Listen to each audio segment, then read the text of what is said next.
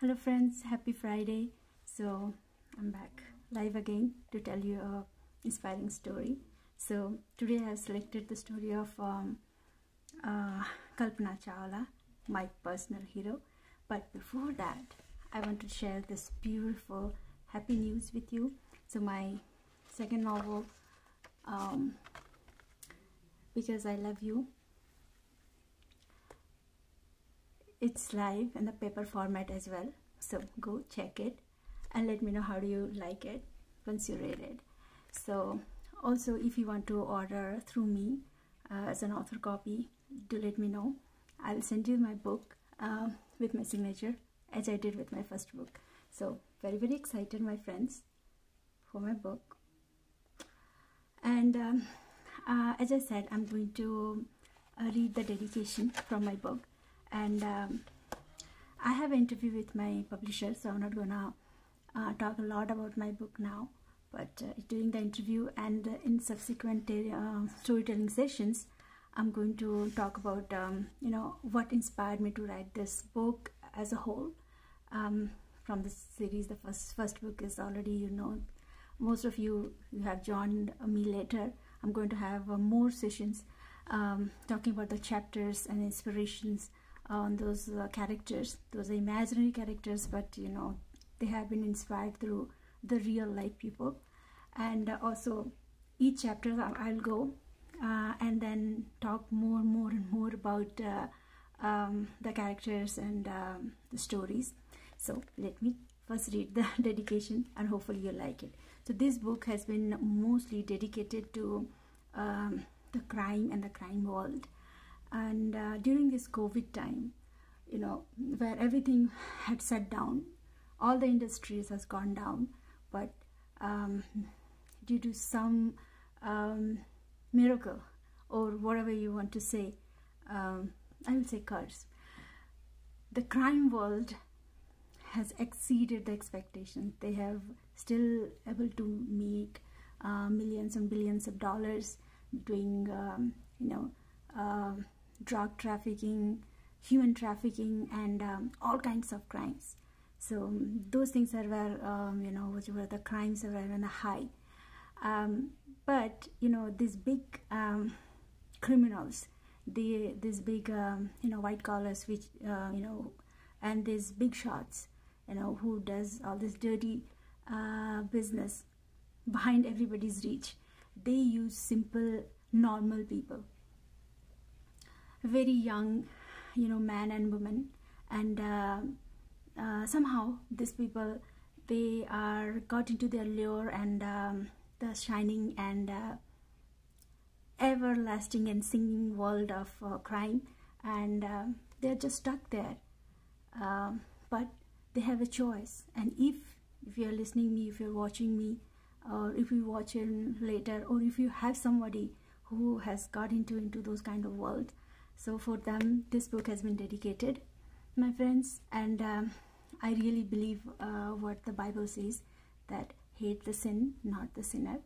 So please, if possible, fight the crime against humanity, crime against anything, crime against life.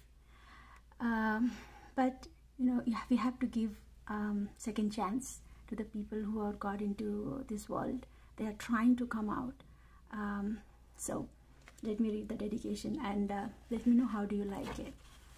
So here I go.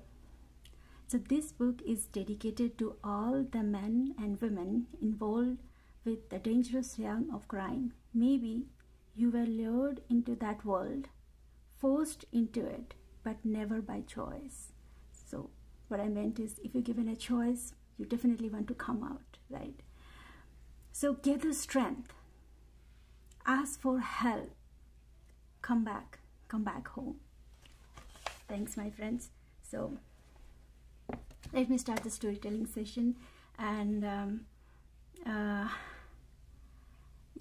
when I chose Kalpana Chawla, as I already told you that she's my personal hero, I had a thought. I thought a lot about it, like how should I present this? I mean, the story of such a personality, such an inspiration. How should I say?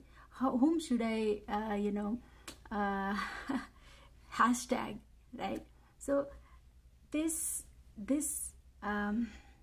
inspirational personality is an inspiration not only to the women, this is an international name, right? This is an aerospace scientist, aeronautic engineer, whatever. It's the inspiration of ladies, but also the young man and children who are aspiring to fly an aeroplane or fly a spacecraft, right? And Elon Musk is almost getting all these things ready for us. So one day, as we all can, whoever the license, we can drive the cars like that. One day maybe we will be driving and visiting the galaxies. You can go to the space, and then we can just have some kind of vacation in different planets. You never know. So let's start. So Kalpana Chawla, she was born on 1st July 1961 in Karnal, Haryana, India. And to my surprise, she opted for an engineering on aerospace. It is in early 1980s. So hats off to Karnal, Haryana, that you allowed your daughters to get into engineering and those kind of fields. Aeronautics, science, and engineering was not that booming, or not everybody could get it, right? So after she finished her schooling in Tagore School, I'm going to talk about the Tagore School again, but let me move forward for right now. So after she attended the Tagore School, where she did a fantastic, she was a great student and very humble and gentle, and all the teachers loved her, everything good. And with her parents' enthusiasm and encouragement, she joined the aeronautical engineering in Haryana College of Engineering. She didn't stop there, right? I know she would have been getting a lot of marriage proposals. Her parents would have been worried about her marriage, but she wanted to pursue higher studies, and she came to United States of America, and she did her MS. Actually, she did double MS. It is from the University of Texas, the same field, aeronautic engineering.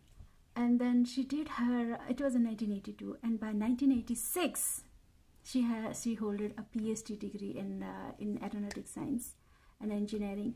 And my friends, she joined NASA, okay, and there she was into a research on I'm not in that field, so maybe those things are really great and something very, very significant for that field, something like fluid dynamics, and then like when the small range shuttles, they land or take off, those kind of some kind of research she was doing. So I didn't go through too much into detail, just I wanted to know that okay, she was into research, and then what happened. So she did again a remarkable job there, and then she applied for the corps, and by 1996 she got into it, and within a year she was selected to in a 6-member crew to travel space. Yay! So first Indian woman, Indian origin, ever to visit the space. So it was for 15 days, and it was successful, and they did more than 30 experiments, and her experience was it has been recorded everywhere, because she was kind of a leader there, right? So my friends, when she was back, she did not stop working. Okay, I got everything, and she got married as well. So her husband is Mr. Jean Pierce Harrison, American. So everything was done right. She has got money, she has got name, and the rare field, she's the leader in the rare field. She got married, and what else to do, right? Sit on a couch, watch TV, enjoy popcorns. What else to do? But no, my friends, some people who are gifted, the way they think, they imagine is totally different. And my friends, the name Kalpana, if you are not Indian, that means imagination, that means idea. And this girl, she was the child of idea. This is a child of imagination. She was like, whatever she used to imagine, whatever the ideas were, she was to realize it. So after she came back from her first space trip, she continued her work. And by 2003, she went for the second trip. The first trip which she went, it was also with the shuttle Columbia, Space Shuttle Columbia, STS, I think it was 87. I'm not, just maybe 87. And then on the second trip, it was with the Columbia again. So everything was fine, but you know, the bad luck was knocking the door. But I think nobody understood that. They prepared very well. Everything was ready. She was ready to fly. And they found some other the things was not working with the airspace. The craft was some other issue. But almost by the time they were preparing and everything got ready, it was space shuttle this Columbia STS-107, and the news were everywhere, everything was fine. And the biggest news was Kalpana Chawla was the leading, she was the leader, she was leading the mission. All right, so another clap, my friends. Everything went well. They did their whatever experiment they wanted to know. More than 80 experiments they did. Everything went well. Even the spacewalk they did due to some emergency, by the way.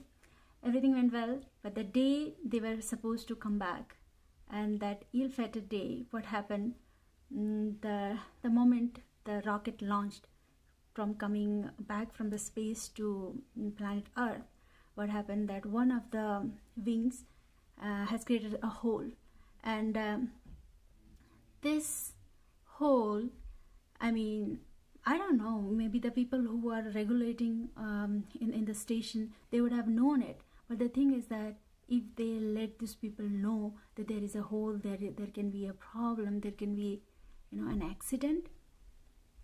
I don't think so. Kalpana and another 5 crew members, they were the specialists, and they are from the different part of this world. They could have done anything, right? So I think people already knew that this rocket was doomed. That happened, the same thing happened. So when the rocket entered the atmosphere of Earth, this hot air, they entered inside the hole, and depressurized the entire rocket. And when that would have happened, all these 6 crew members would have been dead, right, in few seconds, right? And just 16 minutes before the spacecraft landed on Earth, it blasted. It exploded. Oh my God! Like some kind of atom bomb explodes. So anyways, we already knew the moment the space would have been depressurized, everybody, all the members would have been dead. So that's fine. So after the explosion, it was supposed to landed on the Kennedy Space Center. I don't know where it had landed, where this, it was scattered all over the place maybe. But somehow they identified the remains, and as Kalpana has wished, they have scattered her ashes on the Utah Park. So thank you, God, for sending such a beautiful soul, such an intelligent, inspiring soul. But we have a complaint. Why do you do that? Why did you take those souls so fast? So anyways, God has his own ways of doing things. She has inspired me a lot, because whenever I feel very low, I feel like I don't think so I can do this. I think if I would have been a guy, I would have been better in those things, especially, you know, things which is like outdoor stuff. But I remember Kalpana Chawla because she never thought those things, and then she was not a pilot, right? She was a space traveler. So just rest in peace, Kalpana Chawla. And thank you, my friends, whoever is watching my storytelling. I love you all. Take care, and I'll see you again in my next storytelling session. Take care.